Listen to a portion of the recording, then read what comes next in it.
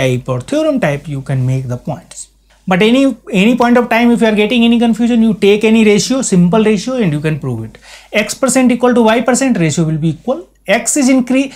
Percentage increase of X is more than percentage increase of Y, ratio will be always increase either for N is greater than D or N is less than D. We have seen just now. This is 40% and 20% case. Percentage increase of X is less than percentage increase of Y, then ratio will fall down, either N is greater than D or N is less than D. Similarly, just will make the combination. These two property, if both are increasing or both are decreasing, you're getting my idea. Means here both are increasing, but increase in numerator is more, here increase in numerator is less. Another case will be there, combination of this, one increasing, one decreasing.